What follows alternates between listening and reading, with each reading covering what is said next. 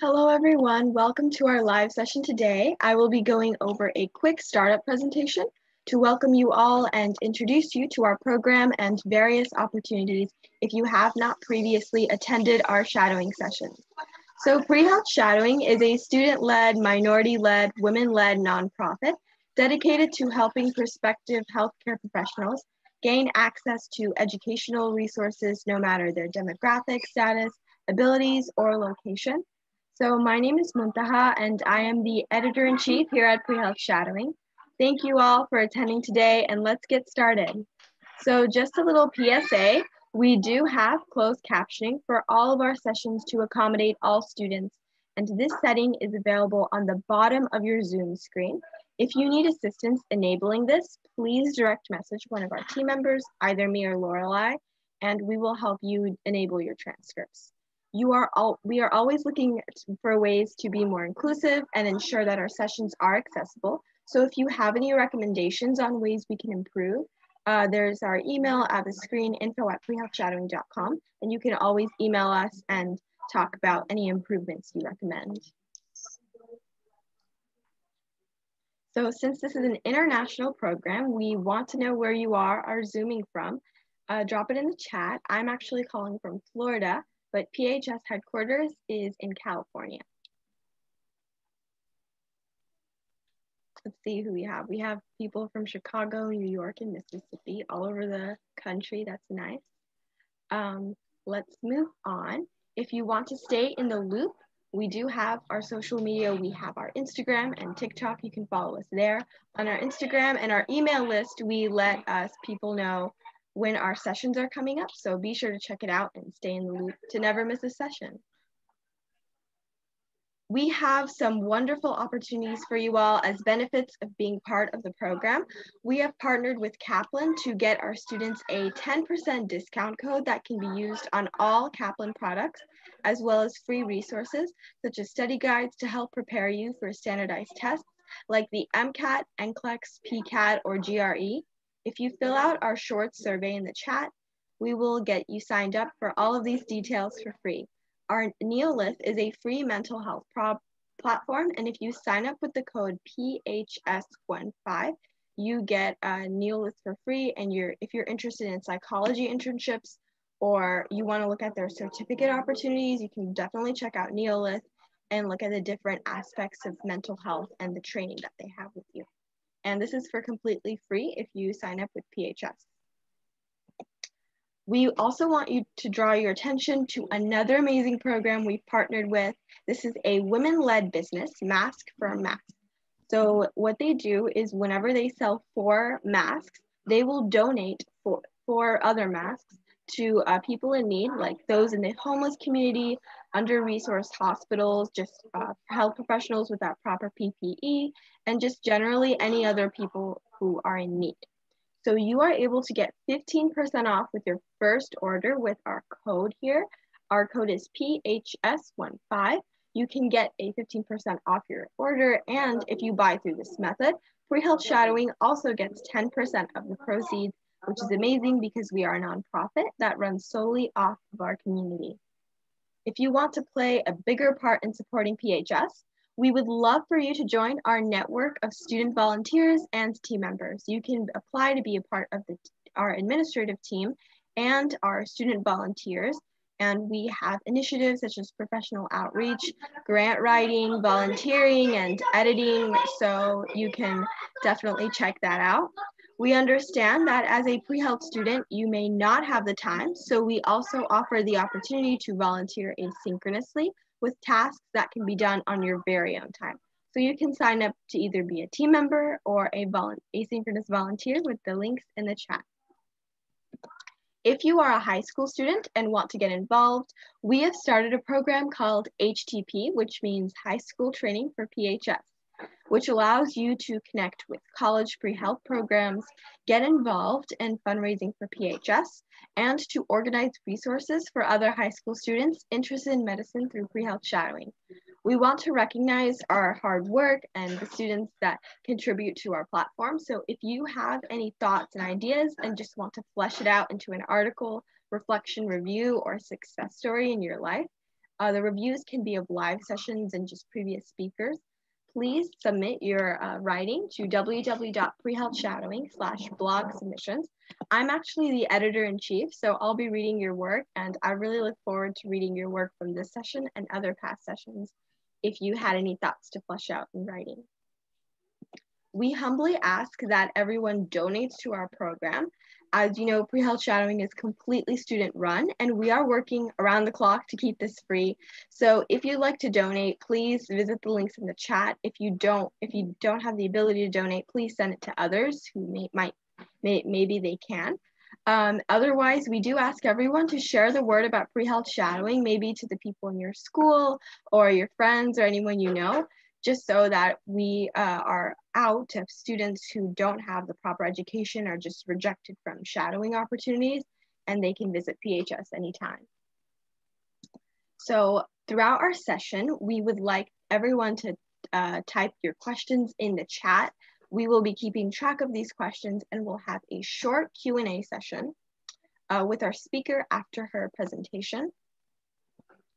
Just a reminder to take good notes because we have a post-shadowing assessment, which is a 10 multiple choice quiz. I'll talk about it later after the presentation is done, but you do have a shadowing assessment to just verify your hours and get your certificate. So be sure to take good notes.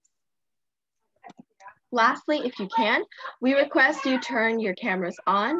This is by no means an obligation as we are respectful of your circumstances, but it does help us feel closer together. We also request that you make sure to mute yourself, as this will ensure the professional has the complete and full attention from the audience and there aren't any unnecessary noise and distractions. So I appreciate you all for listening, and now I would like to welcome the professional. Thank you so much for joining us today, Dr. Richard. You may start sharing your screen whenever you're ready. Let me just stop sharing mine. Alrighty, let's get this set up here.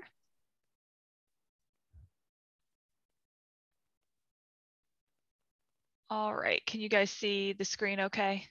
Yes, we can. Thank you. Perfect. Okay, so I'll go ahead and introduce myself. My name is Dr. Sierra Richard. I am currently a women's health and pediatric clinical pharmacist and the founder of Happy Farm Life, which I'll talk about later at the end. But today I really just want to go over what I do as a women's health pharmacist and just kind of give you a background into what a pharmacist does, because I think a lot of people don't know exactly what all goes into being a pharmacist.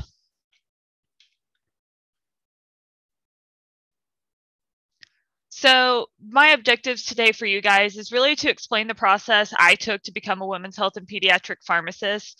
I will go over some other things as far as things that other people have done in the different paths, because there's definitely not one single path to get here.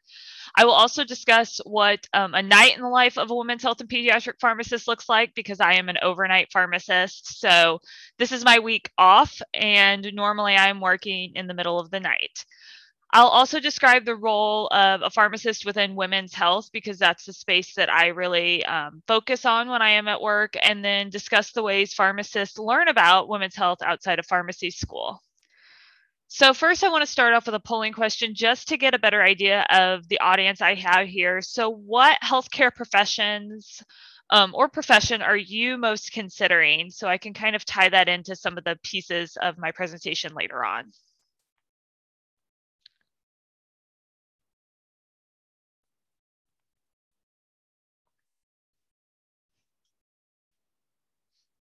Just gonna give it 10 more seconds so everyone can answer.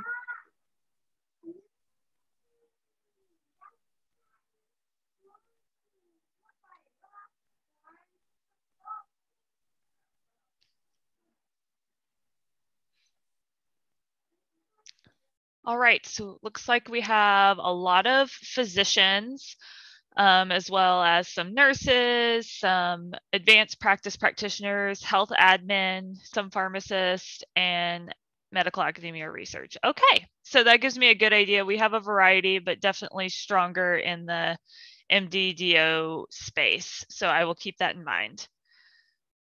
So for pharmacy school, if you've looked into medical school, it sounds like a lot of you have. We have very similar prerequisites. You can major in whatever you want to get into pharmacy school. I had a classmate who was an English major. I had classmates who actually majored in theater. So it really does not matter what your major is. A lot of people will go chemistry route. Some biology route or biochem, depending on what the schools offer. I was a double major in biology and chemistry when I was in undergrad, and it just really depends. But these are the core prerequisites that you're going to see for most schools. It'll vary between schools. So general biology, general chemistry, microbiology, anatomy and physiology, calculus, organic chemistry, which is always a rough class, general physics, which was my roughest class because I am not a physics fan. English composition, communication, and speech. That's a huge part of being a pharmacist, is communicating with patients and providers. Statistics, which is really important in understanding medical literature, and then biochemistry, as well as just various other things that the schools may want you to get involved in. Some of these you can take in high school if it's like a comp class that you can take or CLEP out of as well. So it's not something that you necessarily have to take all of them during undergrad, but you'll have to have them at some point. So during college, another big thing for pharmacists is having some sort of extracurricular activities. Schools look for not that you're just having good grades, but that you also are doing stuff outside of the classroom. So having some sort of job in pharmacy or in some other healthcare field, pharmacy is preferred just so because you have an idea of what's going on, but rather just having some experience in a pharmacy, even if it's just shadowing, is important. Organizational involvement, if you have any opportunities to be involved in a leadership role of any kind, as well as recreation. I mean, I was a part of a soccer team, an intramural soccer team all throughout undergrad. And that was something that I actually talked about in my interviews, things that, balancing that plus some of my leadership roles and having a job in pharmacy while being a student. Research, if you're able to. If you want to go to pharmacy school, you don't have to get a full bachelor's degree. I did not. So research may not be something you can get involved in. I was not able to because I only did 2 years, but I did have classmates who did the full 4 years and did research during undergrad, and then some sort of volunteering. It doesn't really matter what it is, if it's in healthcare or not, just getting out there and volunteering with the community. For me, one of the things I did is during holidays, I was with an organization that would make meals and deliver them to elderly in the community that didn't have family there, so they weren't alone for the holidays. So we did that around Thanksgiving and Christmas and Easter and things like that, just to make them feel less alone. So definitely not medical, but was also a great opportunity to interact with the community. So getting into pharmacy school, they talked about Kaplan. I used the Kaplan resource to study for the PCAT, which is the pharmacy college admission test. It's not required for every school anymore, so that would be something to look into, but most schools still do require it. PharmCast is the application software that they use, and the good thing is you can fill this out and basically apply to any pharmacy school. So you'll do essays and a personal statement, transcripts, letters of recommendation. Usually it requires 3 to 5. You'll include your GPA, any test scores. So for the PCAT, some of them still required your ACT or SAT scores to be entered, and then extracurricular activities that you completed while you were in undergrad. And then after your application is reviewed, then you'll have the opportunity for an interview. Hopefully next year, those will be on site. Last year, I know a lot of places were doing virtual interviews still. So I kind of hinted that you don't need a bachelor's degree, but how long do you guys think it takes to become a pharmacist?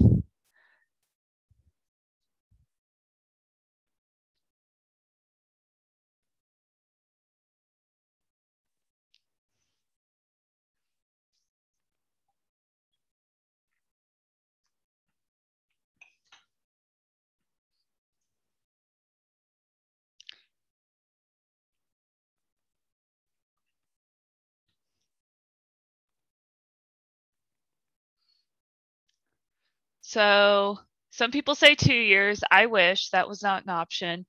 3 years, typically 4 years to 6 years. So 6 years wins, and that would be our correct answer here. So you usually will have to do at least 2 years of undergraduate studies.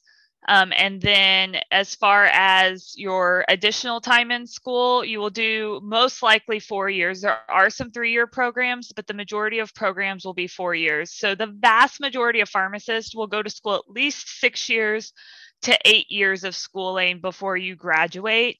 And then there can be additional training later on, which I will talk about, something that I completed after school before practicing on my own. So the pharmacy school structure, so traditionally you will have a 4-year program that will do the first 2 years as didactic or classroom learning. The third year is where you start doing more experiential learning, which means outside of the classroom, you're in pharmacies, whether that's in a hospital setting or in that retail pharmacy setting that you're familiar with, like Walgreens, Walmart, independent pharmacies, things like that. And then the last year of school is completely outside of the classroom, where you're going to different pharmacy practice settings and you're learning hands-on and finishing out your schooling in that manner. There is block style learning, which a lot of medical schools, pharmacy schools are moving to, where you're covering all information about a specific disease state or organ state system at once. And that usually occurs from the first 1 to 3 years. There will be some experiential learning that may go along with that throughout. And then that last year, again, will be all experiential learning. And like I just mentioned, that most schools are the 4-year, but there are a couple schools that do accelerated programs where it condenses all the PharmD curriculum into 3 years. This requires summers and minimal breaks. So there'll be breaks of 1 to 2 weeks between each semester, and they'll do 3 semesters a year and just go year round. And then that last year still will be pretty much that all experiential learning. They'll get the same number of experiential hours as anybody else would. And then no matter what, all structures will have graduates end up with a doctor of pharmacy degree. So I will, at the end of pharmacy school, all pharmacists in the United States at least will be a doctor of pharmacy. That does vary between countries as far as if it's a doctor degree or a bachelor's degree, but in the United States, it's now a doctorate. So for pharmacy school didactic classes, we basically focus on drugs, not really something that's surprising. That is our wheelhouse, is the medications. So top 300 drugs is one thing that you'll take right out of the get-go, where you basically are just memorizing drugs. You're memorizing the name of the drugs, the brand names, the generics, how the medications work, what the side effects are, what counseling points you need to tell patients, just the big ideas behind those medications, the big drug interactions, things like that. Medicinal chemistry is where we get down to the molecular level and learn how drug reactions work and how drugs are broken down into the medications that we see that are active in the body. Pathophysiology is more so away from the drugs and just learning how the body works at a molecular level, because pharmacists, we look at everything at that microscopic chemical level. Pharmaceutics class is an interesting class where we learn about the drug delivery systems. So how is a medication excreted out of a patch that you put on your arm? How do extended release medication formulations work? How does a sub-Q medication work over a long period of time if we give it for, say, a psychiatric illness, things like that. And we look at that exact mechanism that those medications work. Pharmacology class is one of the most difficult classes that we go through in pharmacy school, and that's where we go through the nitty-gritty details of how these drugs work. And this is where things start to come together a lot, is where, you know, we've memorized those top 300 drugs, but this is where we start to understand why those side effects occur and how this medication works and why it works for certain disease states. Health economics class was one of my least favorites. I'm going to be honest. I was not an economics fan. I would rather be in a hospital. This was more retail based, but how do pharmacists get paid? How do healthcare systems get paid? Kind of the business side of medicine, which was not my wheelhouse at all. Evidence-based medicine was actually one of my favorite classes on the flip side, where we learned how to critically evaluate medical literature and read an article and decide whether or not it's something that we can apply to a patient or a group of patients that we are treating. Leadership and management, pharmacists are leaders. We are running pharmacies. We are usually the person there. Even if there's pharmacy managers, I am in the middle of the night. My pharmacy manager's not there. I am running the pharmacy. I'm running the show when I'm at work. So learning how to lead is very important. Pharmacotherapy is really the glue that sticks everything together. It is applying the medical knowledge we have to patients for specific disease states. It's where we learn the treatment algorithms for diabetes and heart disease and those big drug classes, and really put the things together that you need to know as a pharmacist.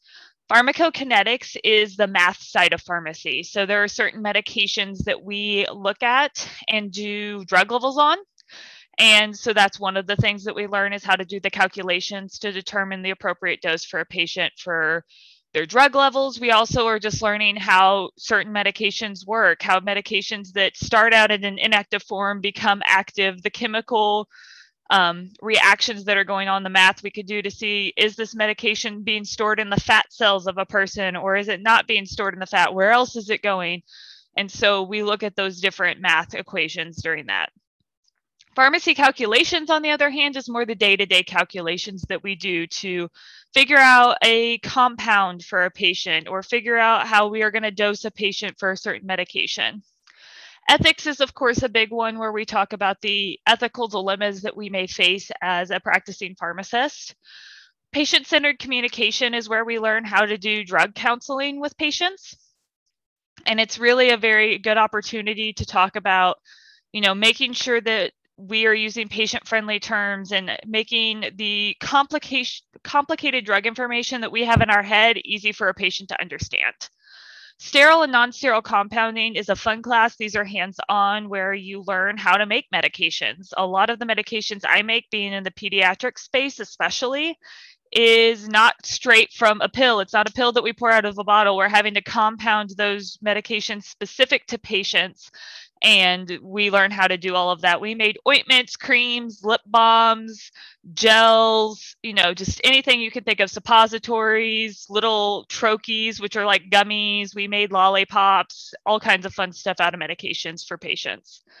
Immunizations, pharmacists are able to immunize in all 50 states now in the United States. So this is the class where we learn all about immunizations. And unlike a lot of people think, we don't do this for 2 hours. It was a very rigorous course. It's actually over a 20-hour course if you were to take it for CE credit, that we take as pharmacists, where we go over every aspect of immunizations, the history behind the disease they're treating, how the vaccine works, all of its ingredients, and then at the end we learn how to vaccinate, and then we continue to do vaccine clinics. I vaccinated hundreds of patients as a student, so it's a big opportunity to also help the community as well as vaccinators.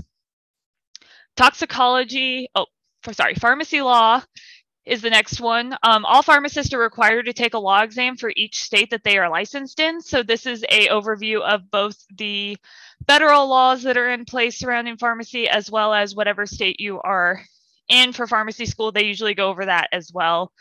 Toxicology is everything from, magnesium poisoning to what happens if a patient ingests bleach, to too much Tylenol, things of that nature, those common ingestions that we see, how do we treat them? And then just the basic principles of toxicology.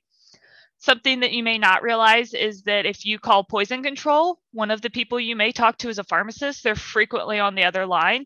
A lot of these are actually based out of children's hospitals, and pediatric pharmacists are the ones who specialize in toxicology, and they'll be on the other end of the line. And then you can have a lot of electives. Some of the things that I took that I was interested in was nutrition, and I also took electives in pediatrics because that's what I was interested in, but there was options for oncology, critical care, and things of that nature. So when I was in pharmacy school, my goal was to become a NICU clinical specialist. And the things that I did in school to try to achieve that goal was I interned at a women's and children's hospital. It's actually the hospital I currently work at. This gave me the opportunity to gain mentors in the field. I volunteered at events with children and took my pediatric elective. I also had leadership roles through the American Pharmacist Association, Academy of Student Pharmacists. It started out as local roles, and I ended up serving as a national representative on the student representative at the national level for the Governmental Affairs Committee for the American Pharmacist Association. And I also did research in the NICU with the NICU pharmacist where I worked, because that was the area I wanted to go into. I'll talk about later how my goals changed over time, but these are the things that I was focused on while I was in school.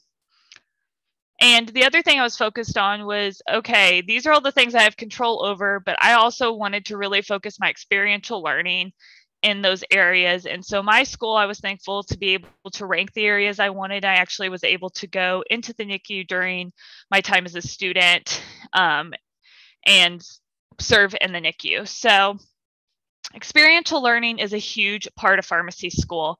So you have two different types of experiential learning in the United States. You have the IPPEs, or the introductory pharmacy practice experiences, and then APPEs, which are your advanced pharmacy practice experiences. And so the IPPEs are focused in more community and hospital pharmacy.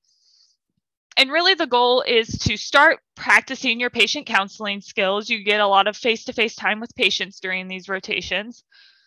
It's giving you that introduction to reviewing patient medical information. You'll have access to patient charts, be able to talk about certain patients that you're following in the hospital with your preceptor. And then it also just gives you a basic overview about what life looks like if you were to work in a community pharmacy or a hospital pharmacy practice setting.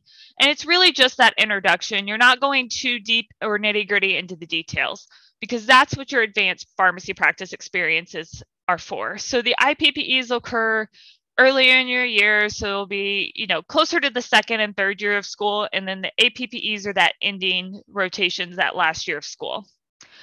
So you can do these in any practice area a pharmacist is in that has agreed to be a preceptor. I'm a preceptor, so I do that in the hospital setting in the pediatrics women's health space, but there's also community pharmacies that you can go to, various pharmacies, academia. So what does it look like being a pharmacist who teaches as a professor? Management rotations, I was able to shadow actually my current boss for a month and learn what he does on a daily basis and what goes into being a pharmacy manager. Ambulatory care pharmacy, which is more of a clinic setting. So they're in like your general family health clinics to specialty clinics, helping with medications. Managed care rotations, these are working more with like your insurance companies, and then industry. So working for a pharma company and being able to spend a month there. And there's just tons and tons of different opportunities throughout the year. And so you can choose at most schools where you would like to rank, and you can kind of rank which ones you're most interested in and hopefully get those. I did everything from being in the VA, helping manage diabetes, to the NICU, to psych, to community. It just kind of varied, and I did all kinds of different things and was able to really focus in on what I wanted to do. And that's where you kind of figure out what you want to do with the rest of your career. And the goal at the end of each of those rotations is to be able to practice as the pharmacist on the team. And so this is really where you're putting all those pieces together. During pharmacy school, extracurricular activities are also a big component, especially if you want to stand out. Pharmacy is a very competitive field right now, and it's almost an expectation to have a job in pharmacy school, whether you are having a job in community pharmacy or a hospital pharmacy. And it doesn't mean that you have to work a crazy number of hours, but having some face time in a pharmacy during pharmacy school is pretty much an expectation now. Pharmacy organizations and being involved in those is also pretty much expected in a lot of different spaces of the industry now. So having leadership is really expectation. It's not just joining these organizations, but also being involved, volunteering at events. We had events where we were doing blood pressure checks, diabetes screenings for patients, giving vaccines. I went into schools and we taught patients about medication safety. Networking opportunities are also a big part of this. I was able to meet a lot of people that helped me get to where I am today through these organizations. And then it's also a lot of fun. I got to travel all over the country through my leadership roles, and I got to go to Washington, D.C. like 4 times in pharmacy school. I went to San Francisco, Nashville. I went to Houston, Texas. So just getting to do that in pharmacy school was also really fun. Research is another big thing that's not expected unless you are wanting to go into a residency or fellowship afterwards, in which case it is a bit more of an expectation. I did research with the hospital I was currently working at, but you could also do that through the school. So residency training is something that is not required for pharmacists. However, it is becoming more and more of an expectation for those who are wanting to work in the hospital setting. So you can do a postgraduate year one, which is more of a general pharmacy practice experience. Postgraduate year two, which is more in specialty areas such as cardiology, intensive care unit, emergency medicine, pediatrics. At the institution I was at, you could do pediatrics oncology or pediatric critical care. And then this is mostly clinical training. Fellowships can be done with or without prior residency training, and they're typically dedicated to a specific practice area if it's from a clinical standpoint, more research focused, or fellowships are also done for industry and are particularly specific area somebody's interested in. So governmental affairs, medication liaison, things like that. So for me, I did a postgraduate year one residency at a pediatric institution. So we have requirements for rotations, just like we do during pharmacy school, where we rotate through different areas, but we also are staffing and serving as a pharmacist. You do 80-hour weeks. You were working all the time. I basically lived in the hospital. I did 12 days on, 2 days off for the entire 13 months of my residency. So I staffed on the weekends that I worked in the emergency room, the NICU, or the central pharmacy, just depending on where the need was. And then we did some rotations. So we actually got to do an asthma camp where we were camp counselors for kids with asthma. And by the end of them, wanted to be a pharmacist. So that was my claim to fame at camp. But it was a really fun opportunity to see these kids. We were able to do things with them that they don't normally get to do, like ride horses or run around or have mud fights, things that these kids maybe won't be able to do at home. But we were doing proper pre-treatment. We had medical staff everywhere. Like most of the camp counselors were like us that were medically trained. So we knew what to do if something were to happen. That was also part of my pediatrics rotation. So this is general pediatrics. Most of that is infectious disease or orthopedics. So dealing with broken bones, dealing with patients who come in with urinary tract infections, upper respiratory tract infections, things like that. The NICU is the neonatal intensive care unit. It's my favorite, the babies. Pediatric ICU is a little bit mix of everything. Where I was at had a neuro ICU as well as a regular pediatric ICU. And so these are the more intense patients. This is where we saw our patients who had COVID-19. A lot of them went to our pediatric ICU because we were able to isolate them in one of our units. I did nutrition services where I wrote total parenteral nutrition orders for all of our patients in the NICU. This was a very interesting experience. It varies between institutions, the involvement that pharmacists have. We always will be involved in the compounding and the final check to make sure everything is appropriate from that standpoint. But I was actually writing the orders, and then the physician just signed off at the end. So the physicians weren't the ones writing the nutrition, it was the pharmacist. Investigational drug services was one of my favorite rotations. I did this during the pandemic and was able to work with the FDA, write the treatment plan for our patient getting remdesivir, which was at the time experimental for pediatric patients, and then worked with our infectious disease doctor to get that approved and acquired for a patient, which was really exciting, and the patient ended up having a full recovery. Management rotation was also fun during the pandemic. We were getting to see all of the meetings that were going on, determining staffing models, and just the day-to-day job of being in charge of a pharmacy, especially as large as ours. There was over 200 pharmacy staff members at the hospital I was at, so a very large operation to manage. Medication safety is a specific job for a lot of pharmacists and health institutions. And a big part of just being a pharmacist in general is making sure we have safe and effective medication therapy. So learning how we can build those structures, what we can do to make things safer for patients and make our processes safer so there's less likelihood that an error can occur. Hematology oncology is just what it sounds. We were doing pediatric oncology regimens and learning the basics of that. And then at the end was precepting, learning how I could teach students in my future career, which is something I do now.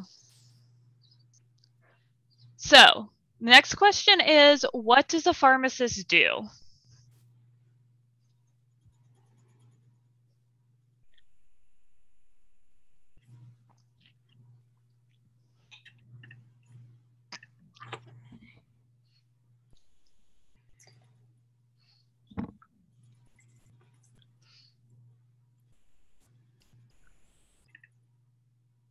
Just gonna have 5 more seconds.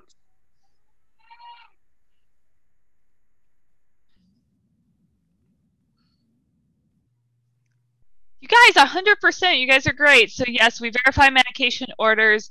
We also monitor therapeutic drug levels, but we are not involved in the diagnosis. We get the diagnosis and then we help with the treatment plan. So let me talk a little bit about what my current job is, because it is a little bit interesting being a night pharmacist. So currently I work at a women's and children's hospital.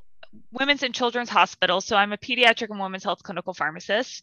I work 7 days in a row and then get 7 days off. So it's like every other week I get a little vacation, even though I sleep for a good portion of that because I'm just so tired. But I work Monday through Sunday, 9 p.m. to 8 a.m., so 11-hour shifts. And during my night shift, I cover our entire 100-bed hospital, give or take, depending on our current census. During the pandemic time, we were closer to 70, 80 patients. We're now filled up again, so we're over that 100-bed mark when you count our NICU beds. But we have an emergency department for our pediatric patients, and we take anybody who comes in. So sometimes I have 80-year-old men as well. It just kind of depends on who wanders in our ER in the middle of the night. We also take care of general pediatrics floors. We have a maternal health and labor delivery unit, neonatal intensive care unit, pediatric intensive care unit, and then a fully functional operating room. The operation orders usually start around 4 a.m., but can happen all throughout the night as well. So a night in my life is we do more than just those 2 things that were in the quiz, but I primarily am focused on verifying medication orders. Any single medication order that a doctor places has to be reviewed by a pharmacist at some point. Now, if you're in the ER and the labor and delivery unit and it could be emergent, they don't have to wait for us to verify it. I will usually get to it before they pull it out of the machine, but they are able to override those emergency medications because we don't want to delay care for me to review an order. But for the vast majority of the time, I will see it before they pull it. But a pharmacist has to look at it and at least double check after it's given that everything was safe and effective, because it wasn't, we may need to have some sort of intervention. Another big part of my job is answering drug information questions. I am at an academic medical center, so we have a lot of learners there. And so especially at the beginning of the year when we have new interns, they are asking a lot of drug information questions, but nursing also asks us information questions about, administration. Can we crush a medication? Can we give these 2 medications together? Are they going to interact? Things like that. I also monitor therapeutic drug levels, which I talked about before. So certain antibiotics, we actually have a pharmacy consult service. So if it's vancomycin, gentamicin, tobramycin, these are common medications that have drug levels. The doctor will just put pharmacy to dose service in as the order, and then pharmacy will place the original order, follow them, order all of the drug levels, change any of the doses as we see fit based on the patient's drug levels and renal status and all of their clinical factors that could play a role in that medication. I'm also checking a lot of sterile and non-sterile compounds. Occasionally I'll make them myself, but I do work with at least 1 technician at night. So majority of time I'm not there by myself. If they're there, I'm just checking their work. If not, I am making them myself. And then I'm monitoring any other technician activities, which may be pulling medications for individual patients as they get ordered and delivering them to the floor, things of that nature. I also will complete clinical chart reviews of our women's health service patients on nights that I am able. Sometimes it's crazy busy. It's not a possibility, but whenever I can, I will do that as well, which I'll talk about in a moment. And then we also serve as a member of the rapid response team. So the women's health chart review process, basically as a pharmacist, I'm going through and looking at the big things that may be medication related for a patient in the women's health space and trying to determine if they have everything that is safe and effective for them and is the best standard of care practice. So I'm looking at things to kind of get an idea of the patient, like their reason for visit, the gestational age, how far along in their pregnancy are they, What's their renal function? Because that can affect drugs. What's their liver function like? What delivery method they either had if they're postpartum, or if they are going to deliver, what method is the plan? Any fetal concerns? This is important for me being there by myself at night. So if we think that the patient may need heart surgery immediately afterwards or has some sort of other issue, such as like the mom currently has an infection, so if she delivers tonight, we're going to need the baby to have antibiotics. These are great things for me to know to anticipate needs, because antibiotics as quickly as possible out of the womb is important. Certain medications, if they have a heart condition, needs to be started within 30 minutes. Things like that we need to know ahead of time. So it just keeps me aware of what's going on upstairs, so when deliveries do happen, we are ready. RH status is also important. So if the mom is Rh negative, there is a medication that we give for that. Blood pressure and UA results, so their urinary analysis. We're just kind of looking to see, is there any concerns for preeclampsia or any other concerning factors? Blood glucose levels, what their feeding plan is. If the mom is planning to breastfeed, we need to monitor the drugs that we're ordering to make sure that they are safe and effective for breastfeeding moms. Contraception plans whenever they leave. Do they want to be on birth control pills? If so, what kind? Do they want an IUD? Because we'll need to give them one of those sorts of things. We also look to see if they are COVID-19 positive. If they're symptomatic, we do give medications now for that. Group B strep is the deadliest infection for neonates. So if the mom is positive for that, we will actually give antibiotics prophylactically. So we'll make sure she's on the right antibiotics for the right period of time for that as well. We'll look at her rubella status. If she is rubella negative or non-immune, then she will get the MMR vaccine before she leaves, because rubella can be deadly for babies and they can't get that vaccine right away. So we'll give it to mom instead. We also look at STD status to see if there's any prophylactic measures we need to give to the baby upon delivery. And then her vaccination status. These are the main vaccines: the Tdap, MMR, COVID-19, and flu shot that people will get if they're in season. And so we'll just wonder about those and make sure that she's got everything she needs if she wants to consent to those. So the next polling question is, what is the role of a pharmacist during emergency situations? So thinking like a code blue situation or a rapid response when a patient is no longer breathing or doesn't have a heartbeat.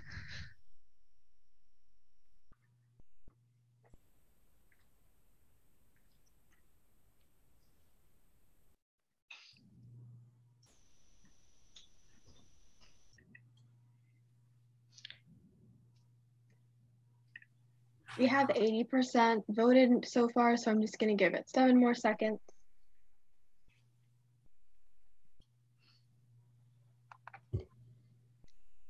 All right. Okay, so some people just thought it was the monitoring the timing of med doses, but a lot of you got it correct that it was all of the above. And actually, being the only pharmacist at night, there is a lot that I do when it comes to rapid response team. So one thing that we do, this can vary at night because I'm the only pharmacist and I'm having to monitor so many other things when there's a rapid response. I don't typically draw up meds at the bedside. I have before in different roles. When I was working in the ER, I was always drawing up meds at the bedside. But at night, I will usually be entering verbal medication orders. So the physician is calling out and running the code. My job is to help them in whatever way I can. So they will give me verbal orders. I will be putting it in the computer so we can print any labels that we need to make. A lot of this stuff is not at the bedside that we need to make once we've got the patient somewhat stabilized. So medication drips and things like that, we are making in the pharmacy. So I will be taking verbal orders from the physician in order to get those entered. I will also recommend drugs or drug doses. So the physician will call me and they'll be like, the patient has high potassium. What do you recommend that we give? I will give them a recommendation based on the patient, and sometimes they'll ask me for specific doses for a drug that they're wanting to start, because again, they're calling out the code, so they may not have every single drug memorized and the doses memorized, so that's where I can come in. I have a little cheat sheet that I keep on my badge for a lot of these emergency drugs, especially the ones we don't use quite as often, so I can quickly have that ready to go. I also watch the timing of doses. So we know based on the pediatric advanced life support algorithm, what is the best timing for each dose to be given. So if we're at that mark, the next time we can give epinephrine, I'm saying, hey, we can give epinephrine again. Do you want to give epinephrine? And they'll say, yes, I'll hand them the drug and we are good to go. So that way the physician is not watching their watch and watching the patient and watching the vitals. We're going to be doing that one part for them. They frequently will ask, how many minutes since the last dose? And they'll be like, okay, we're only at 2 minutes. We'll have to wait another minute to give a dose, things like that. It's all about that communication during a rapid response. I'm also checking IV compatibility. So a lot of times we're adding multiple IV medications for a patient and they may only have one line. So what can we give in that one line that's safe and effective? If the rapid response was called by a possible toxicology, we'll be working with poison control, reviewing the toxicology and the recommendations for reversal of that agent if it's possible, or just management of that agent as well. The technician frequently will be helping me by making sterile compounded items, and I'll be checking those, running those over to the floor as needed with the technician. We'll also be adjusting fluids based on their electrolytes. So we'll be looking to see, is their potassium high? Is their sodium low? Or these things that could be contributing to what we're seeing now, and adjusting their fluids based on that. And then yes, pharmacists can actually be a part of chest compressions. I've personally never done it. I know many pharmacists who have, especially in mass casualty situations where, you need to rotate out. You need to give people breaks because that is a very strenuous activity. So pharmacists, if they're in the room, can be asked to help with chest compressions, especially in those mass situations. And so as far as women's health goes, this is a new space for pharmacists to kind of be a part of. And we are just now seeing some talk about it. So really the first time I had seen it since joining the practice of pharmacist was in December of 2020. The American Journal of Health System Pharmacists, which is our main organization for hospital pharmacists, presented an article just talking about where pharmacists can fit in. So they cited the fact that there were 3.79 million births in the United States in 2018, and we were seeing a rise in maternal mortality rates. So we see a rise in the age of maternal patients. We're also seeing that Black, Indigenous, and persons of color are affected at much higher rates. And we're also seeing an increase in complicated pregnancies. So with all of that considered, we're seeing more moms who are pregnant getting medications, and that's where pharmacists can really come in and help play a role. Unfortunately, right now, there's limited didactic and experiential training during pharmacy school, and after pharmacy school is not much better. There are less than 20 pharmacy residency programs with obstetrics rotations, one of them being where I currently work.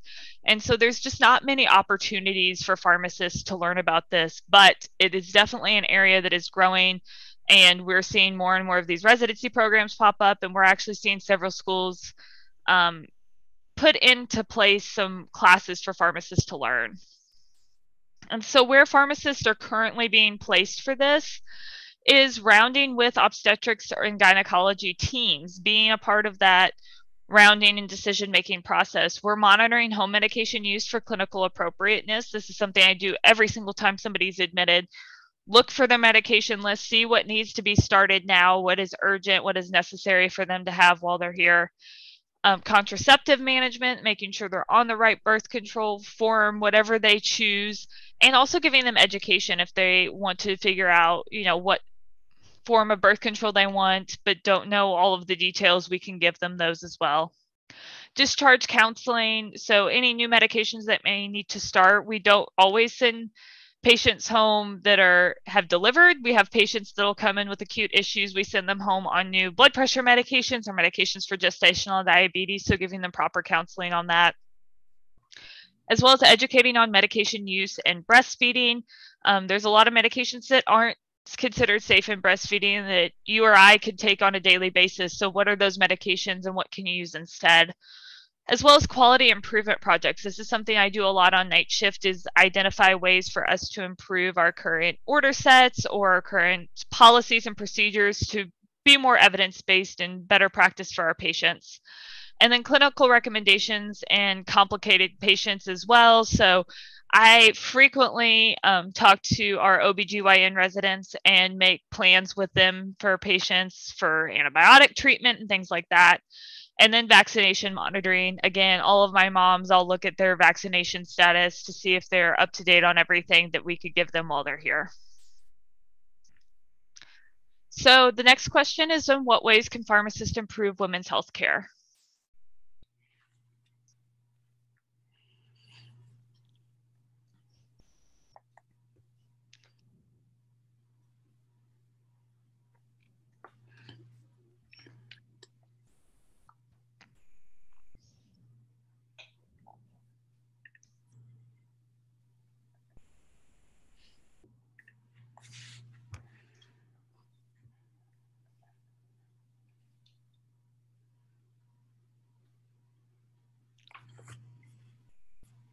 Perfect, you guys got it. We're really focusing right now in pharmacy on adding that additional training and rotation opportunities regarding our women's health patients. So since there is a lack of that education, some things that we are doing now is offering more shadowing. Sometimes that's with OBGYNs and sometimes that's with pharmacists such as myself, offering more rotations to students. I'm taking, I think, 6 or 7 students this year on my clinical rotation. So I'll have several students that will have the opportunity to learn about women's health from me directly. And then residency training and programs that will offer women's health or obstetric services. Continuing education is also very important, which is how I got a lot of my training, aside from my on-the-job training that I got as an intern working at a women's and children's hospital, as well as a pharmacist. And that's through organizations such as the American Society of Health System Pharmacists, the American Clinical Pharmacist Association, and then our Power Pack and US Pharmacists all have great information about women's health. There's also textbooks. So I have access, being at a teaching hospital, the same textbooks that our residents have access to. So I frequently reference them and read them, especially if there's updates. And then clinical guidelines.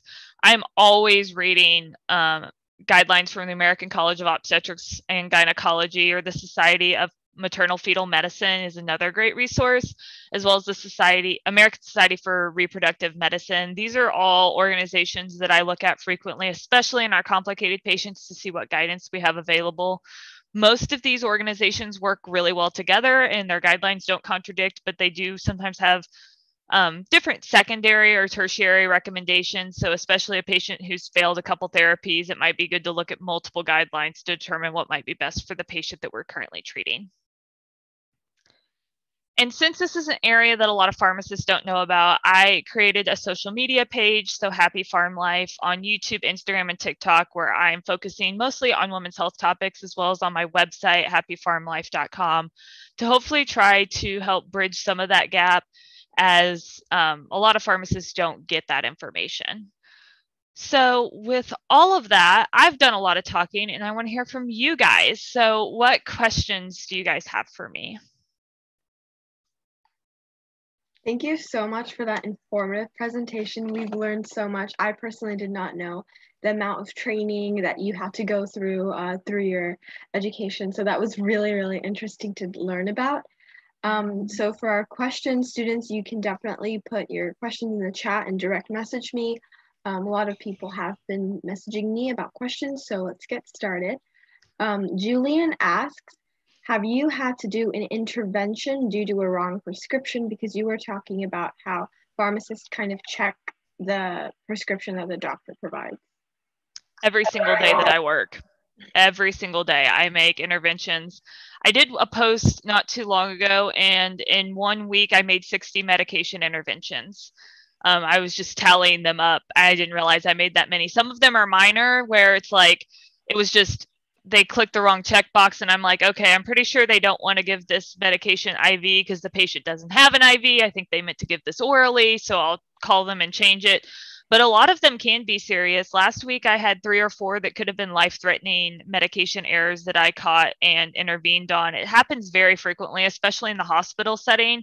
You're dealing with a lot of medications that are for critical patients, and I'm doing a lot of math. Every single one of my orders almost is calculating weight-based doses for pediatric patients or weight-based doses for women's health patients. We do that for all of their antibiotics because their pharmacokinetics are different being pregnant, and they have different fat stores and blood volumes than we have for a patient who's not pregnant. So I'm doing a lot of those calculations by hand and double checking what the physician did.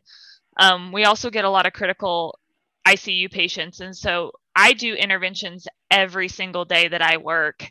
Sometimes I walk in and I do 2 or 3 right off the bat when I walk in the door. It just depends. So that is what we do, and a lot of people don't realize we're doing it. The patients have no idea that we're doing that for them, but we're there anyway. Awesome, thank you. He had another part to his question. He's asking if physicians are held accountable if they keep making like the same mistake so many times, or if they have like a life-threatening mistake. So what's very important for any healthcare professional to realize is we have a culture where we don't want to blame the person who made the mistake. First and foremost, we want to look at the systems in place that cause that to happen. So the whole point of medication safety is not to point fingers and be like, you made a mistake, you're wrong, because I've made mistakes before. But we look at our system to see what happened. Is it the way that they ordered the medication that made it more likely for that mistake to happen? So for example, the ones where I say like they clicked the wrong checkbox, is IV automatically checked so it makes it easier for them to, they have to actually physically go and uncheck it and switch it? Is it something that they have to go to another screen to see what they made a mistake on? Those sorts of things, to see if there's some way we can make it easier and safer for patients on that system. If the doctor makes the same mistake over and over again, then yes, we're going to intervene, and we do keep track of that. We have a reporting system that can be, you can report anonymously or you can tag your name to it, where you report any medication errors, and we look at the system. There was one this week that multiple people were involved in, and we realized that one of our training documents had wrong information in it, and that was where this problem stemmed from. It wasn't that the nurse did it wrong or that the resident did it wrong or that I told them wrong. It was that our training document was actually wrong. And so it wasn't any individual's fault, it was the training document's fault. So those are the things that we look at to see if we can fix. If somebody does something that is blatantly unsafe, and there's been the issue is brought up. So we actually had an incident in past years where a physician blatantly ignored the pharmacist recommendation when they told them it was contraindicated and they should not give that drug, in which case that physician was held accountable for that, because there was documentation that the pharmacist said it was unsafe. There was documentation that the nurse said it was unsafe, and they did it anyway. So those are situations where the individual will be reprimanded, but we typically are looking at what systems and mechanisms in our health system cause that error to occur versus the individual themselves. Sometimes it is individual training. There were things that I didn't order right or didn't realize were wrong when I first started because I was new and I didn't realize that that order was not correct based on how it was entered, because it should have been entered in a different one and that should have been inactivated. That wasn't my fault. That was a lack of training because there was no way I was going to know. And thankfully, nobody got hurt from any of those errors. They were things that just the nurse couldn't run and we had to re-enter them. So things like that happen frequently. And we just really want to focus on what we can do to make it the safest for everybody. Awesome. Thank you for that answer. And thank you for sharing your experience. We had another question from Kyra. She asks, how long did it take before you knew what specialty you wanted to go into? So I first was in retail pharmacy. I actually worked in a retail pharmacy in high school and through my undergrad. And at first, that's what I thought I wanted to do. And then I also really love to work with kids. Like, I would go volunteer at summer school to work with kids in high school. And I just always really liked working with children. And so when the job opened up my first year of pharmacy school at the Women's and Children's Hospital, I went to work there and I fell in love immediately. I loved not just the pediatric patients, I loved the women's health side of things as well. One of the things I really enjoy about my job is I can take care of mom and baby, which is really cool. So some of our moms are there for weeks at a time while we're taking care of her if she's on bed rest or observation. And then I can be there the night of delivery and we deliver the baby, and then we get to go over the NICU, and then I take care of them over in the NICU. And so it's just a really cool experience. And I loved that as an intern. And so pretty much after working there, I was there for only a couple weeks and I was like, this is it. This is what I want to do with my life. I love it. I loved going over and seeing all of our patients. I mean, it's really hard, even though these are sick kids, to not be happy in a pediatric hospital, because we would have these really sick kids and they're like telling you this story about like whatever they watched on TV today, and they're like the happiest person ever, and they're like flying an airplane in front of the nurse's station, and you're like, okay, you have cancer, but that you can be this happy. I have nothing to complain about. So I just loved the atmosphere at a pediatric hospital. I feel like the staff that I work with is super fun as well. So it didn't take me long once I started working in that atmosphere to say, this is what I wanted to do. Awesome. Thank you for that. There was another question in regards to specialties. It's kind of opposite from what you do, but the student asks, is there a geriatric specialty for pharmacists, and how is it different from pediatrics and like regular like adults? And can you talk about the medication? Absolutely. Geriatric pharmacy is an area that's increasingly growing. And so from a pediatric standpoint, we're more focused on like weight-based dosing, and we don't have as much information about a lot of the stuff that we're doing.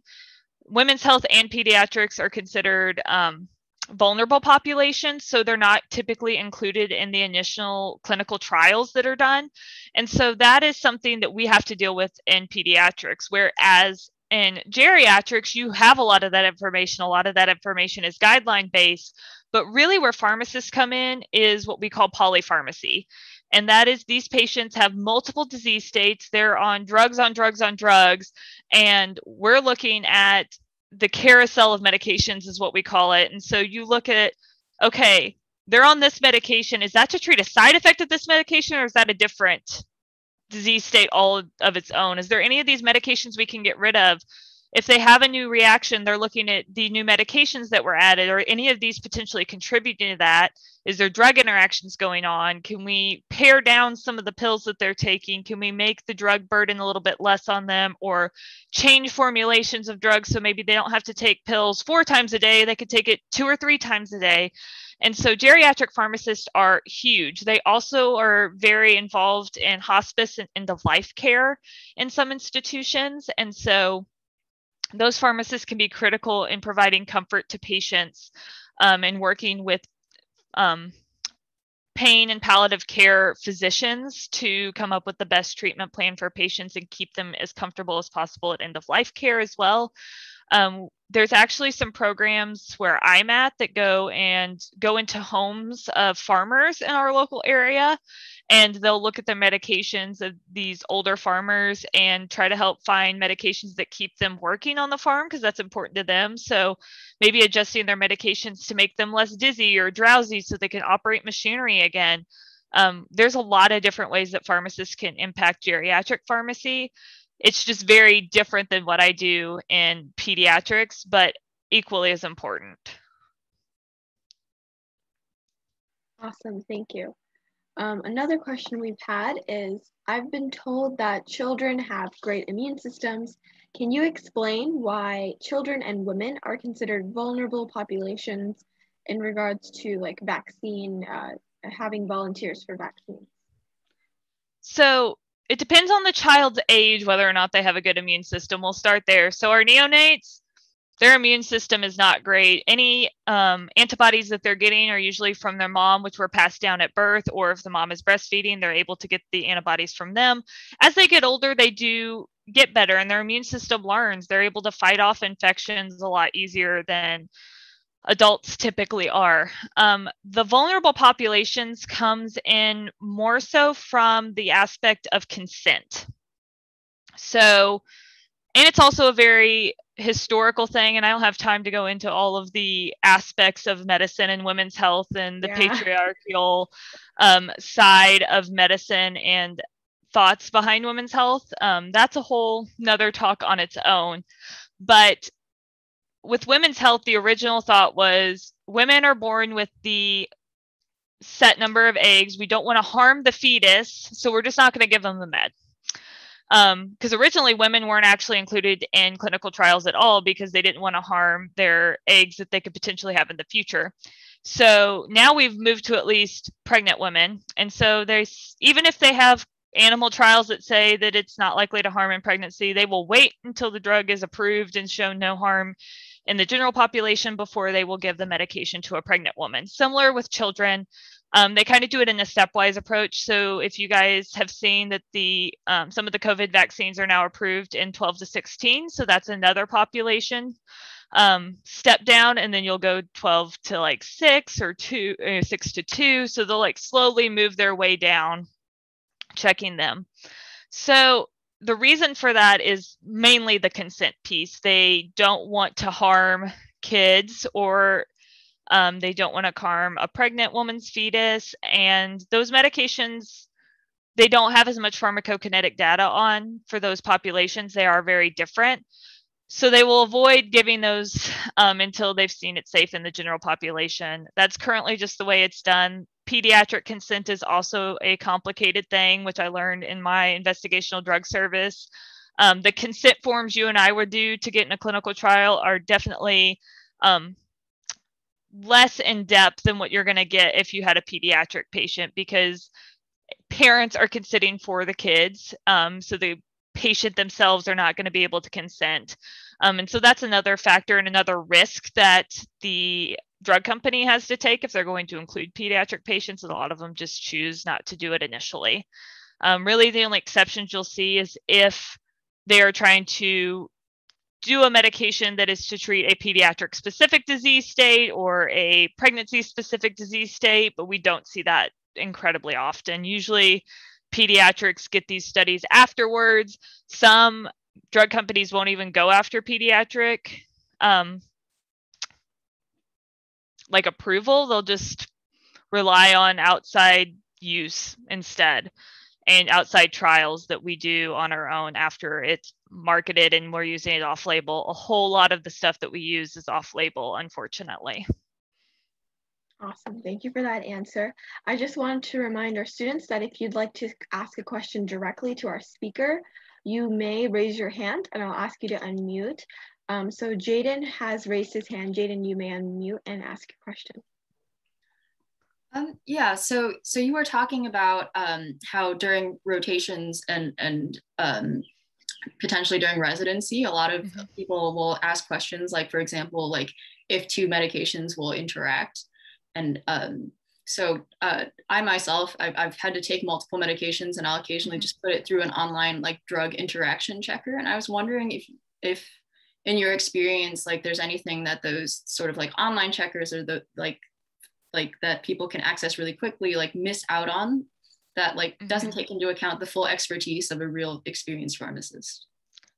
So I would say yes, because what I've learned, so we have paid checkers that we use. So we don't use like drugs.com, I know has things like that. And so a lot of those drug checkers will tell you everything that could possibly come up ever that they have seen and is reported in the package insert. But there's also things and nuances that they don't take into consideration, such as like the stacked effect of multiple side effects. So it's not always seen. So maybe it's like these two medications could increase the side effect just a little bit, and these two medications could increase it, but now you're taking all three together and it's increasing it significantly, but the drug checker may not catch that. And so the paid drug checkers that we do usually will catch more things than like if you put it through drugs.com. They actually did that in school one time. They put the two medication list and a lot more things came up. And the paid one that we use, which is called LexiComp, it's kind of like the Pharmacist. I don't know any pharmacist that hasn't used LexiComp at some point in their career because it's just a great resource. And so I'll put everything through there, but then I look at it from this standpoint. Is this actually a clinically relevant interaction? And so a lot of these interactions, it'll say, oh, this could be an interaction, it's a level whatever, but the doses don't match up for that to actually be a level C or a level D because they're on super low doses. Or maybe it's actually more severe because they're on the max dose of 2 of these drugs and it says it's not that big of a reaction, but now that we've maxed out on them, it actually can be more serious than what the drug interaction checker is saying. So a lot of it is clinical judgment. And so sometimes I'll look at these and I'll be like, this is saying it's QTC prolongating, which is something we see more in like elderly patients and are more concerned with an elderly. So for my pediatric patient, I'm probably not nearly as concerned unless they have a clinical disease that may cause that at baseline. And so I'm taking into consideration all these things, the age of the patient, their history, the other drugs that they are on, that sort of thing. And so we get a lot of these questions and we're just trying to figure out based on that particular patient, what those drug interactions take that are actually relevant, because not everything might be. So it becomes pretty complicated. And I will be honest, it's still one of the harder things for me as a new pharmacist to learn. But I've just gotten better and better at time parsing out what's actually most important for our patients and the pieces that really matter to patient care. I hope that helps. Yeah, for sure. And I guess like that for me, I have the follow-up question then of, I guess, like, how do you, I guess, are you required to continue doing training, like even after you're certified as a pharmacist? That just seems like so much to keep track of and like just so many factors to consider. Yes. So it depends on each state how many hours of continuing education you're required, but you do have to take, in my state, at least 30 hours of continuing education. You can also get specialized. I don't qualify yet for pediatrics because you have to practice for so many years. It's similar to like medical specialties where you go through residency, but then you have to actually practice for a certain amount of time before you can take the exam. So hopefully eventually I can take the pediatrics and be certified there. But in those cases, over like a 7-year period, and it depends on which certification, you have to take like over 100 hours of continuing education on that particular specialty. And then I read something almost every day when I'm at work because I am at night. And so we'll have like a lull down. And so I'll read a new ACOG guideline or an update from Society of Maternal Fetal Medicine. And I mean, I'm just constantly reading. We get email updates, especially for major alerts or drug recalls, that sort of stuff that you sign up for, and kind of just skim the big important things that you need to know. So it's just a constant learning battle. If you want to go into medicine and stop learning after you get out of school, this is the wrong field for you because it's every single day I'm learning something still. Thank you so much for that answer. You're welcome. Quite a bit. Awesome. Thank you, Jaden, for asking your question. Glynis had a question. They ask, is it true that prenatal vitamins are better for your health than regular daily vitamins? So vitamins are a tricky thing because what vitamins everybody needs is kind of individualized, right? Depending on your diet, depending on what your concerns are medically. So I never like broadly say anything about vitamins.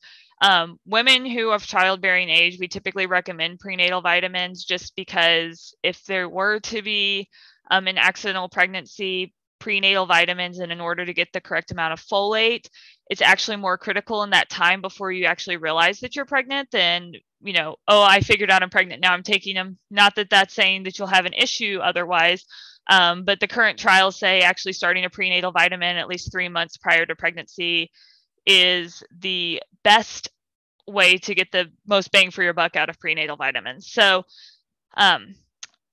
there's not really anything wrong with taking a daily vitamin or a prenatal vitamin. I wouldn't say that the prenatals are better for your health than a regular vitamin, though, unless you are trying to conceive or considering trying to conceive in the next 3 to 6 months. So, yeah. Awesome. Thank you for that answer. Another student, Alex, asks, do you have any suggestions about obtaining medical experience during undergrad years? I know you've had a lot of experience with the neonatal clinic and pediatrics, but in general, what do you think about pharmacists and what kind of suggestions you would have with pharmacists having medical experience? So I think any medical experience is helpful. And I know a lot of actually physicians who were pharmacy technicians in undergrad or throughout college because just learning the medications and being around them was very helpful and just learning that process. So it really just depends. I know people who have worked as like medical technicians or like up on the floor as patient advocates. I know people who have, just worked on the phones as like an operator at a hospital, just learning all the different departments in a hospital. And then they went on to be a pharmacist or a physician or a nurse. And I think any of those things can be very helpful. Working as a pharmacy technician, I think, is really the best way for pharmacists, though, to get that experience, just because you're in a pharmacy, you're in that setting. And then I think me being a pharmacy technician and then also a pharmacy intern while I was in school makes me a better pharmacist, because I know what the pharmacy technicians are doing, especially since I used to work where I am now. So I know the expectations of the technician, which makes it easier to manage the activities that they're doing now as the pharmacist. And it also allows me to step in and be helpful to them when they are slammed, because there's sometimes where I've made it through all the orders. Now they're having to fill all of these orders, but now my queue is clear and I don't have any medications to verify. So I can go help them fill these orders because they're really busy and we don't have the time to, wait around to get them all filled, especially if there's stuff we're having to compound. So I can be helpful in that manner as well, or deliver medications or do those technician duties. So I think that made me a better pharmacist and also more empathetic of the job that the technicians do. Those people do not get paid nearly enough for all of the things that they do. And I think just being in that role before really helps. But honestly, if you're going to go into medicine, just having any sort of experience is going to be helpful. Thank you for that. I was just looking at another question. They asked, how do children obtain antibodies from breastfeeding? They were saying that they thought that whenever you breastfeed, when a child breastfeeds, they just digest it and it just goes through their digestive system. So how do they get antibodies from breastfeeding? So definitely not my pharmacist wheelhouse exactly, but I guess I'm trying to figure out the best way to answer this. So mom has antibodies, which can be passed through the breast milk. And yes, the baby is digesting them, but it also, when it's going through their body, their immune system will react to those. And that's the easiest way to describe it. Again, I'm not an OBGYN. I've just seen the data that says these things. So you probably should ask an OBGYN or a neonatologist for better information, because I'm not a lactation specialist by any means. Thank you. Another student asks, what kind of, after undergrad, during pharmacy school, what kind of experiences really helped you decide that this is what you wanted to do, specifically in women's health?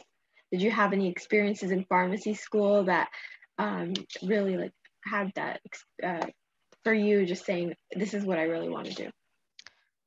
Just working in that women's and children's hospital space. And I also really recognized from the pharmacists that I work with that women's health is a big disparity in pharmacy and in general. I mean, we should not be seeing rising maternal mortality rates in the United States. There is no excuse for that.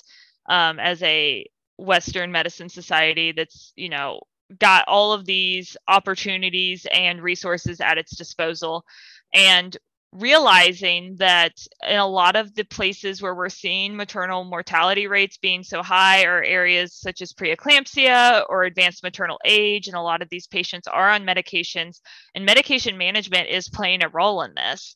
And so realizing that I was not taught in pharmacy school about the medications that we give during labor and delivery. I learned all of that from my training as an intern and being an intern at a women's and children's facility. And there's really no excuse for that. I mean, honestly. And so it was something I became passionate about as a woman myself, saying, I don't think that it's fair or appropriate to completely exclude this population of patients from our medical training as pharmacists.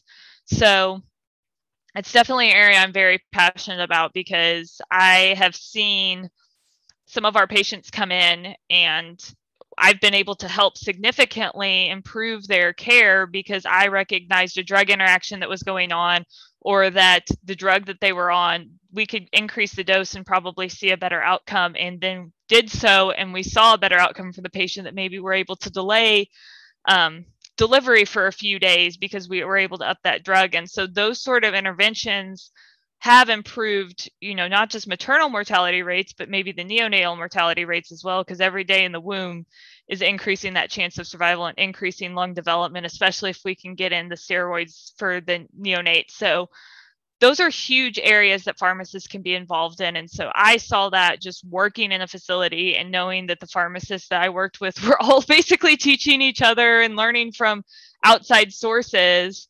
And this is just information that's getting passed down to pharmacist in these hospitals. But I also know that there's a lot of hospitals that don't have that opportunity, who don't have somebody who's passionate about women's health. And so I'm hoping that we'll see a change in that from pharmacy schools. That's something that not only myself, but several other pharmacists who are in the space are working on. Yes, I definitely agree with that. There's so many disparities that have to be checked, and you learn so much about your field and your population as you go through like your more specialized schooling. Just for a last question, if you had any advice for our future pharmacists and pre-health students? I would say just be open to everything. Never did I imagine I was going to do women's health whenever I started. I was going to be a retail pharmacist. I was going to go back home and work in retail. And I never would have imagined I would do residency in Texas. None of those things were things that I didn't even have residency in my wheelhouse. I didn't even know that was a possibility when I started pharmacy school. So for anybody who's going into pre-health, also just take away your preconceived notions about certain specialties. I know they're out there, but you'll find that they're completely different once you're out there in the world, and just be open to those opportunities and take opportunities that make you feel uncomfortable. Take those opportunities that you feel like are going to help you grow and learn. Because you just never know what is going to end up being the perfect fit for you and what rotations you're going to like.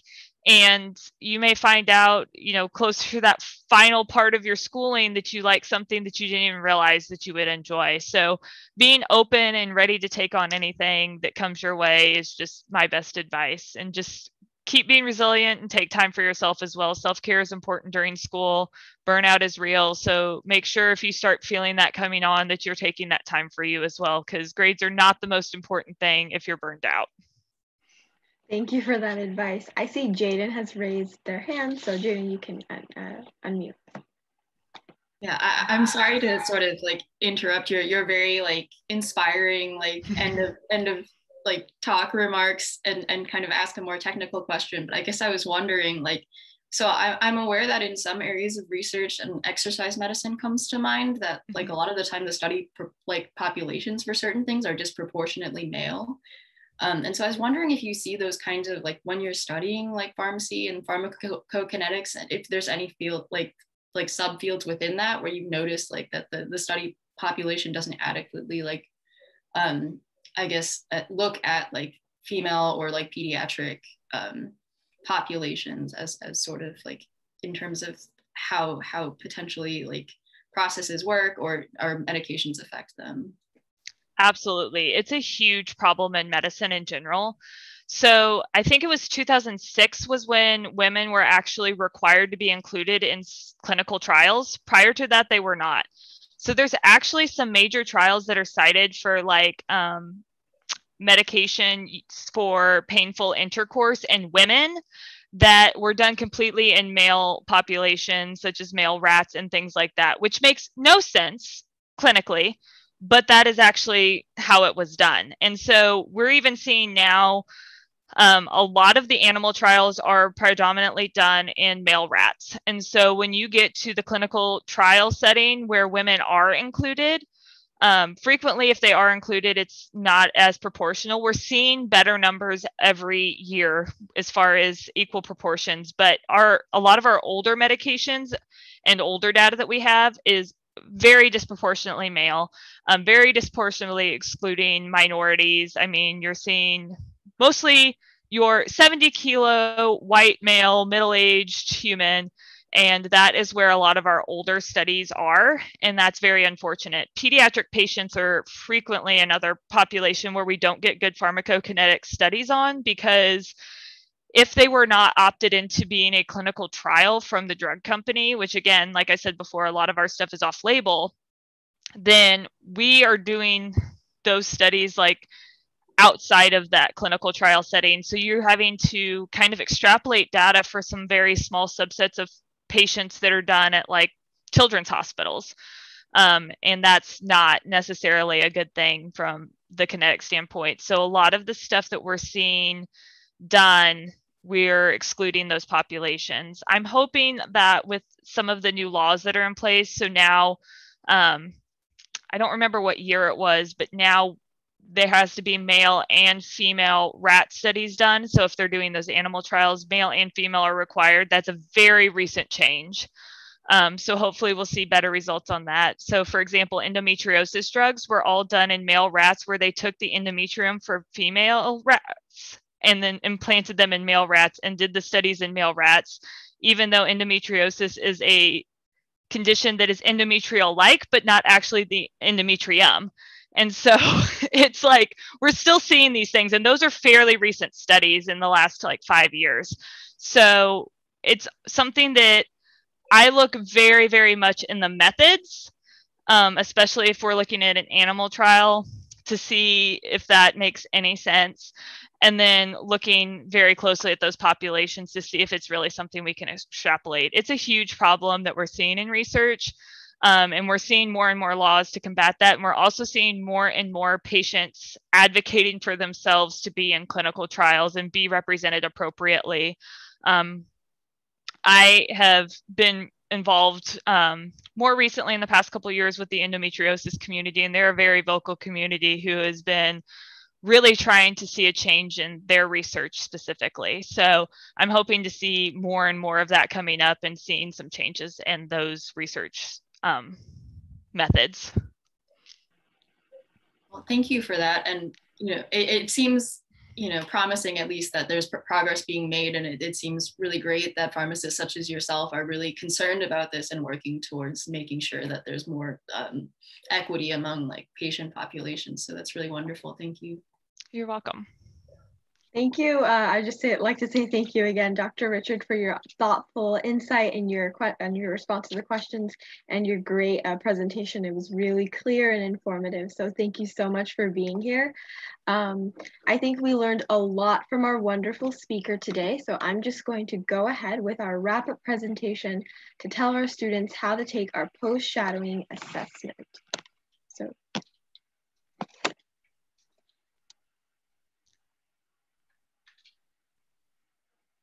All right, so because we'd like our students to reflect and kind of document their thoughts when they go through these live sessions, I'd like to ask everyone to ask themselves what brought you to the session today, what are 3 major takeaways you got, and what do you want to learn more about after today's live session.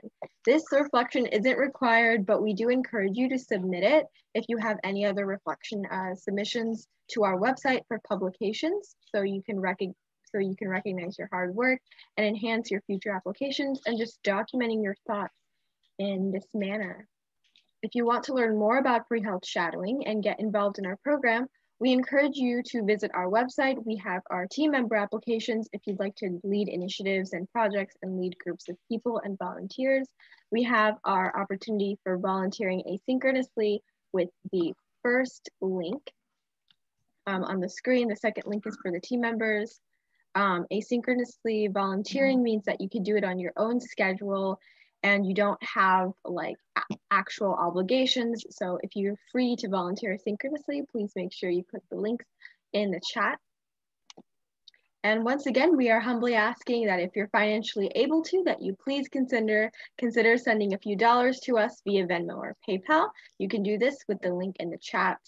Otherwise, we ask everyone to spread the word about pre-health shadowing so we reach as many students as possible, and students are aware that they are still able to shadow even though there's a COVID-19 pandemic, and sometimes you might get turned away because of the current cases and things of that sort. So now for the part we've all been waiting for, how to earn a digital certificate First, you will be going onto our website, which is prehealthshadowing.com, and you will be finding our professionals course page in the past courses. Our professional today is Dr. Sierra Richard. After you find her page, you can go ahead and finish her course viewing the presentation. And then we have a 10-question multiple choice quiz. All the questions are multiple choice and you have 30 minutes per attempt. So you have 30 minutes to take the quiz. We have 2 attempts and you have to have a 70% or higher, meaning 7 out of 10 questions right, to earn your certificate. After this, if you have any difficulty with technology and need another attempt, you can email us at info@prehealthshadowing.com. Otherwise, we only allow 2 attempts. And after the quiz, once you've passed, you can click the finish course button. Make sure you click that button, and that way you are able to download your certificate verifying your virtual shadowing hours. If you missed a part of the session today or want to go back and view other sessions and earn more certificates with verified virtual shadowing hours, you can go to our YouTube channel, Pre-Health Shadowing. We will have this session uploaded within 24 hours once everything gets downloaded and uploaded to YouTube. But otherwise, we have so many more sessions. If you're interested in pharmacy, we have so many other pharmacists with their specialties and other fields that are non-MD, DO. We have OT, PT, PA. So if you'd like to view those, you can definitely go onto our YouTube channel and you may take any assessment you'd like from those sessions. I also like to add that our quizzes are open indefinitely. So you are able to take it today, tomorrow, next week, or next month. It's up to you, but once you open it, you have 30 minutes and you have 2 attempts to take it. So just for our last announcement, just be sure to catch our sessions through our social media and our email list. We update our everyday sessions on our website, on our Instagram posts, and on our email list. So make sure to keep track of at least one of those so you are updated on when we have our sessions. We are also booked every weekday through June for virtual shadowing sessions. So I hope to see you guys in the future sessions and make sure you keep up to date. Thank you for joining us today, and please stick around for any questions for myself and my team members. We'll be happy to answer them. Otherwise, I'd like to make one more quick announcement. We actually have a second live session today.